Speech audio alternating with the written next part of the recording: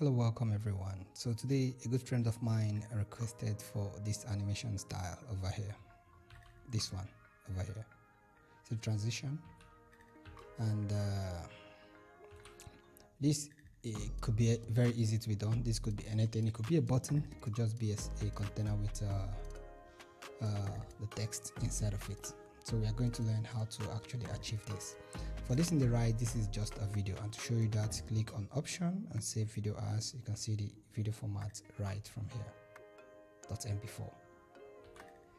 Okay, so now let's get into it and create this particular effect. But before then, let me show you some other cool effect that can actually outsmart or beat this one. So we have number one, as you can see from here, switching the text sequentially, and the same happens to here. As you can see, it has a totally different effect from the one we have from the first one.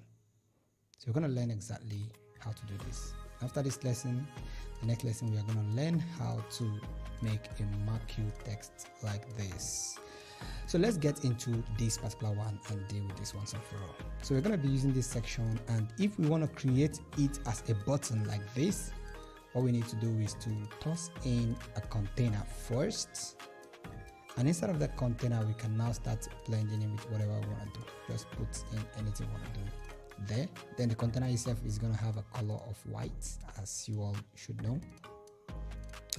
And the container will have a minimum width, possibly by percentage, whatever size you want to give it. Then putting the text here is still the same thing on how this is actually achieved. For the curved edges, you can just scroll down, go to style, and go to borders.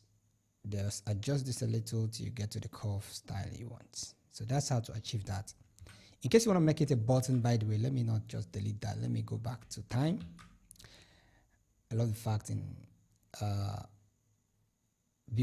online builders, you can actually go back in time. We just Ctrl Z.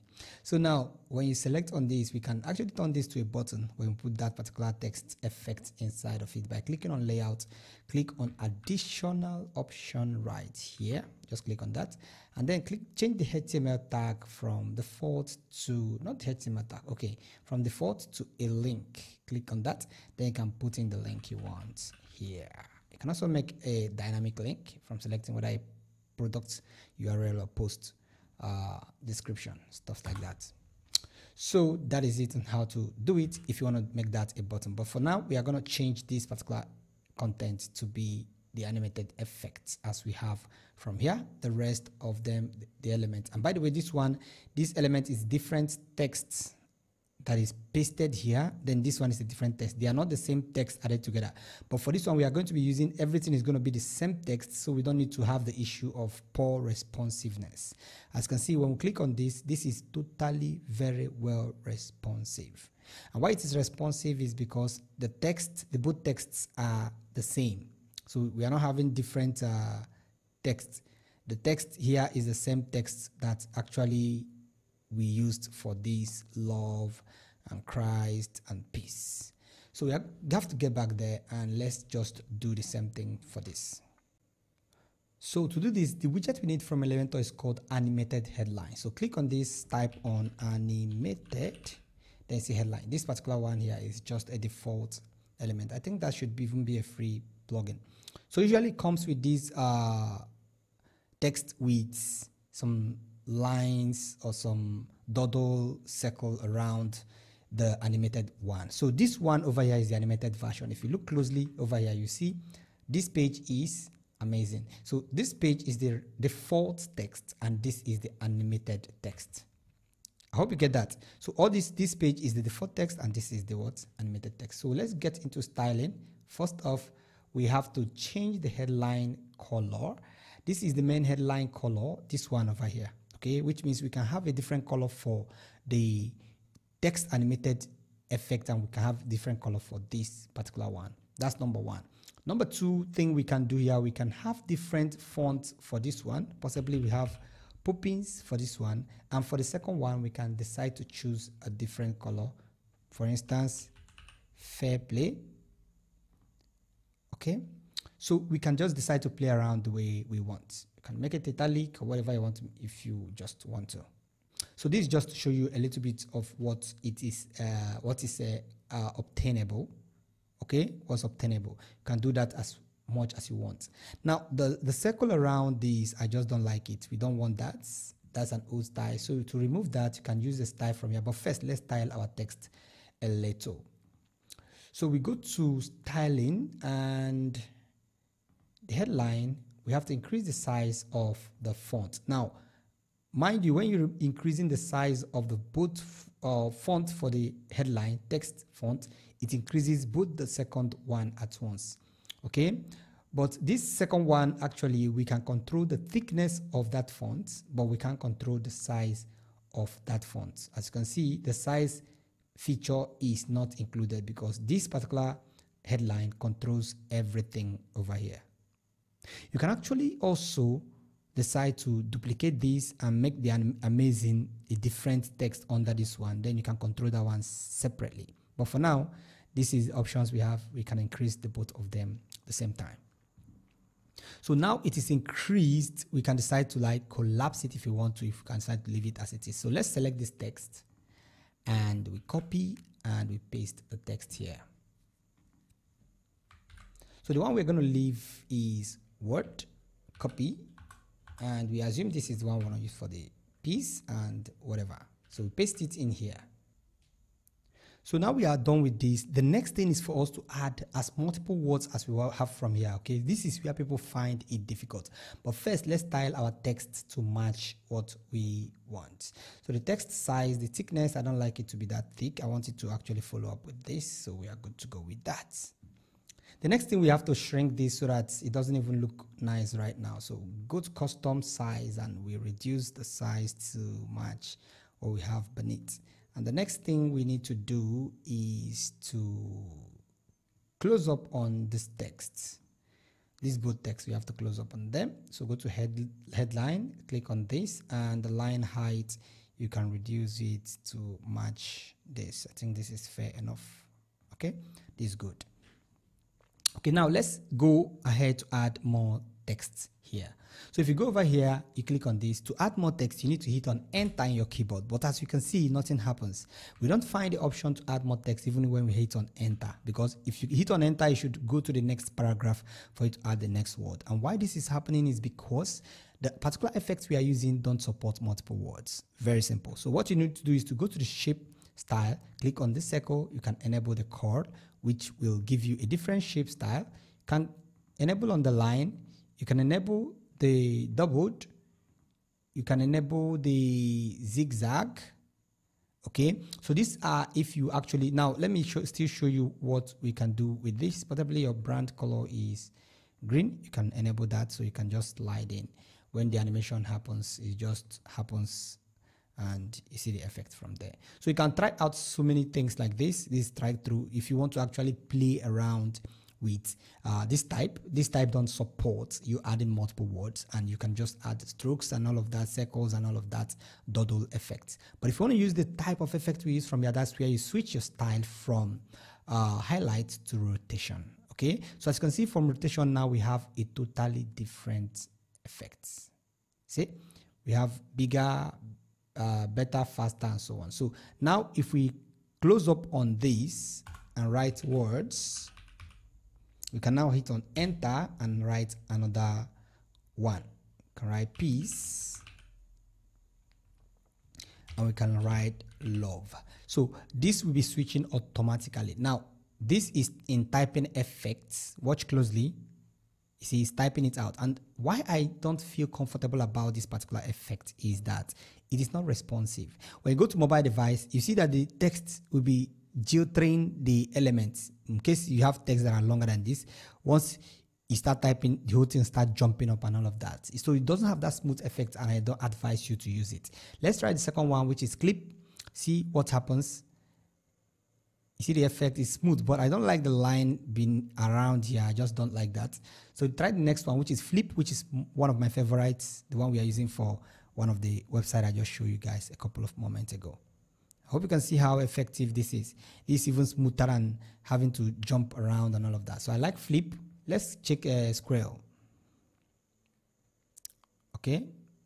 This is fine too, but I still don't like the effect that sometimes you have to start collapsing the text and somehow. Anyway, you just play around with the one you like. Let's try blinds. Okay, blinds like window blinds or stuff like that. Drop in, like trying to zoom in and stuff like that. Okay, then let's try wave. Good. I think I like this too. Fine. Let's try slide. This is cool too. Let's try slide down. This is cool too. Now you decide which one you want to use here. Decide which one you want to use. For me, I like the wave effect or the flip effect. Square effect is also cool for me. So you decide which one you want to use and make sure your text style, if you must add different text style, make sure it maintain the same size. But if for the best practice, I would suggest you just use the same text font to do this. So once you're done, you can go into the next text format. You can reduce the thickness of that text to match the one you have over here. Or you can further select the same text if you want to use the same text. Okay. Then the next thing we can do, the line height. You don't need to do that. Spacing, you don't need to do that. Every other thing, leave it as it is. Okay. So once you're done, we need to make this responsive. When you get to the next breakpoint, you see, we need to adjust this a little. In custom, make sure this is back to percentage and we expand it to match perfectly well. We go to tablet breakpoints. Here, everything is almost okay, except for the fact that the font is too large than the one we have from over here, which makes it difficult. And also, we need to expand this to about 90% or thereabouts so that it can match in. So after we're done with that, go back to the styling, go to sizing, then reduce the text itself to match exactly what we have. So the next we get to the mobile breakpoints, and from here you see that everything starts getting wacky.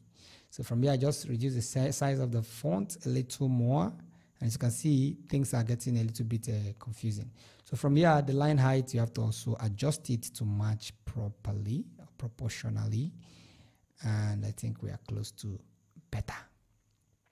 Usually this effect itself stays on its own. As you can see, it wouldn't have enough space to stay with under text, especially on mobile breakpoint. We wouldn't have that particular option to have it stay on its own, except the text is reduced a little more. I hope you get. As you can see from here, we have it just in a singular phase. The same thing applies to this one in a singular phase. It's more active. It makes more sense that way if you're using a bolder text. But if this text is tiny or smaller than like this, like 2 words or 3 words, it's okay. It can stay in the same line. And if you want to make this a little more sleeky, like reduce the size a little, 2 can match, even 3 can match if you make it look a little more smaller than what we have from this end. I hope you get that very clearly. So that is simply how to actually achieve this on mobile. Make sure it is responsive for what you want it to be. Okay. And make sure you don't have it jumping, like jumping in the sense that if we add love here, let me show you very quickly what I mean by that. Let me show you what I mean by that. So let me just add a couple more letters. So this is what I mean. Just watch what happens. We have one word, everything jumps up. We have another word, everything jumps down. Just watch closely. It makes the section jump up and jump down. You see, the whole thing have expanded. It will collapse again, become 3 line. So that really affects. I see many of this many times in most websites, and this doesn't make sense. It really affects the website. So make sure you actually modify your text. Make sure your text is within the frame of what you are doing, not like you're using text that have longer distance. Make sure you test it out on mobile and see that it actually accommodates in the same line and don't actually jump up as we have it from here. So if we have wonderful, I don't even think wonderful is going to work. Okay, it works well because of it's accommodating that particular size. So as long as it doesn't leave the amount of line actually provided for it, it is cool. But if it jumps from that line, test out all your words correctly. If it jumps from that line, you need to fix that.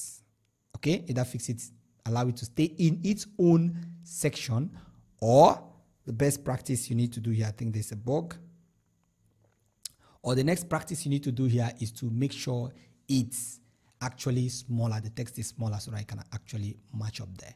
So that's simply how these particular effects are created. This is the one that slides up and down, the last one I think, and these effects, I think they look nice and simple. So you want to apply this effect in your design. You haven't seen it in my design and you like it, so this is exactly how to do it. It works perfectly well when you use it in a very nice layout, and also if you're actually using it with a bolder text. If you use it with a tiny text, the effect doesn't make much sense, much of a difference, okay? But if you use the bolder text, it makes a lot more sense and it's more impressive and works very well on hero sections like this. So once again, my name is Manuel from Kata Studios. Give this a like and subscribe to the channel to help us get to more persons. Do have a wonderful day.